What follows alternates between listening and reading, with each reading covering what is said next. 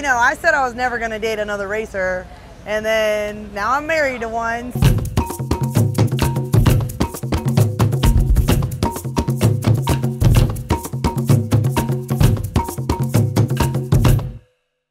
My name's Cory West. I ride for Saddlemen Harley-Davidson in the Mission King of the Baggers and Super Hooligans class.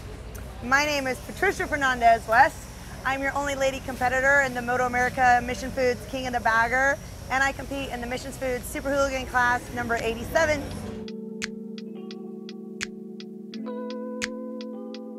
Yeah, I wouldn't say we're like super competitive as far as I want to beat her, she wants to beat me. Maybe, I don't know about that. It is cool that we both ride on the track at the same time together because it's nice to be able to talk about things when we're done. Obviously, I can confide in her and help her if I see her doing something, and you know, she can always ask me questions and whatnot too, so it's pretty cool. King of the Baggers is kind of gnarly, you know, the bikes are so crazy and we don't get a lot of track time, but Super Hooligans, I feel like she rides that bike maybe a little bit better, and she's obviously a little more competitive in that class, so it's nice to bounce things off of her and kind of see what she's doing, and then it's also fun to chase her around too.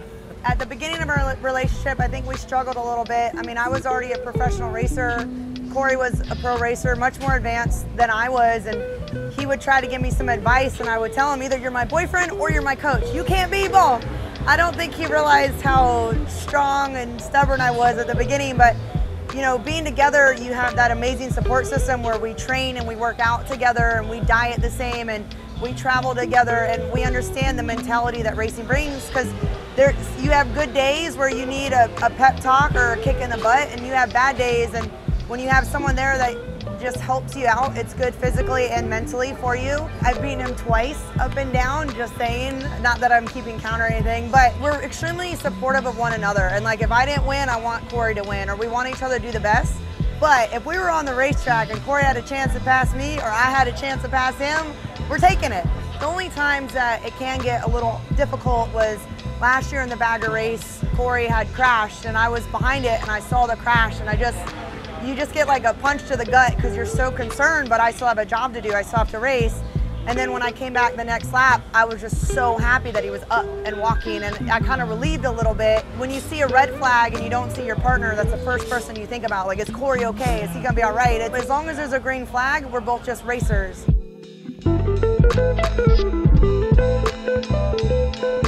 You know, I kind of thought I was done racing, and then she started bringing me to some of the races to watch her, and that kind of built my fire again, and then this whole bagger thing came around and allowed me to start riding again. And it's been a family tradition for my family, at least. You know, I'm fourth generation in my family, motorcycle rider.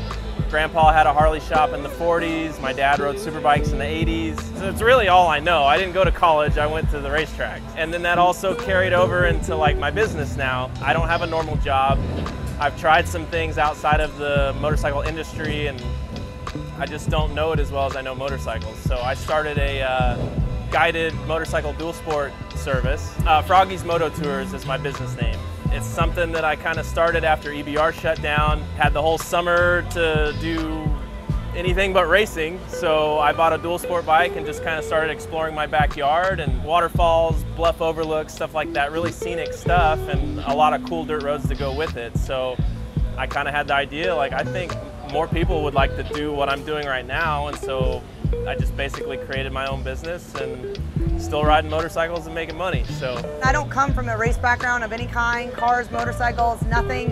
When I asked my parents if I could have a motorcycle, they told me I had to move out of the house. I was 25 before I did my first track day. You know, it was a lot different. You know, I started probably how most women did. I was dating a guy and I would ride on the back of his bike, and it absolutely terrified me, and I was like, I need to learn to ride my own bike. And I don't think there's anything that instills more confidence in a woman than being able to ride your own motorcycle. There's so much freedom behind the handlebars, and I can't explain where the drive came from or how I got to the level that I did, but I just wanted to ride motorcycles. I just wanted to be at the racetrack. I just wanted to go fast. You're never more present and more alive than you are on a racetrack. It's just life is one turn at a time, one gear at a time. And that freedom you get behind the handlebars is why, you know, everyone goes to rallies and rides across the country. So proud to get a lot of accolades being a woman, but I'm not in this sport because I'm a woman. You know, this is one of the only sports left that's not sex divided. There's no women's class, there's no men's class. I get no special privileges being a woman, like extra qualifying time or a lighter bike or anything like that. Being out there and proving yourself against all the men, it's just a different type of confidence that it's inspiring. And I love being out there. I love having accolades, women accolades, but I also love being out there and riding with the best and qualifying against the most experienced, best riders on factory bikes. Like, that's a win. I don't care what anybody says, you know. We're the only married couple to ever race against each other in the same class and on the same team. So hopefully I can just get a little bit faster and share a podium with them.